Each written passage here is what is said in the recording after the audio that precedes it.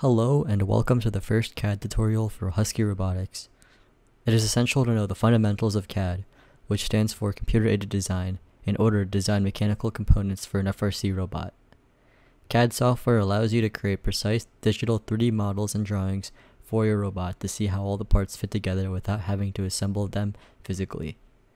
The CAD software we're going to use is called Autodesk Inventor. You're able to use your student email to get a free copy of the software to use on your personal computers. There's a link in the description to learn more about the student license. So when you first open Autodesk Inventor, you'll be greeted with a screen that looks like this. On the bottom, you'll see a box labeled Recent Documents. Here will be all the files that you have recently worked on.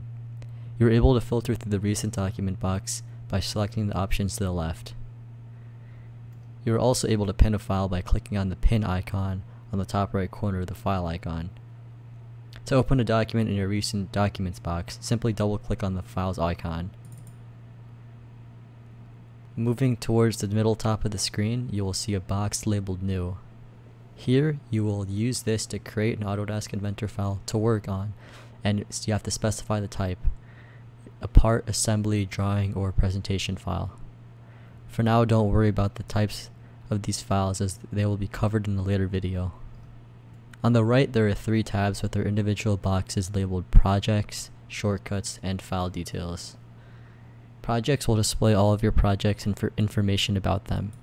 I'll also cover projects in a later video, so just make sure your project is set at default for now.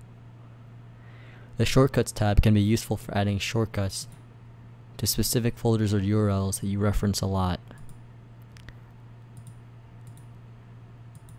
Lastly, the File Details will display information about any selected file in the Recent Documents box. The interface is very adjustable, and you can resize each box to your choosing.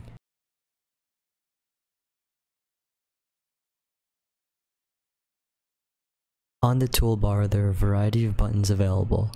For the purposes of this video, we will only be going over the most essential features you will need to know for now.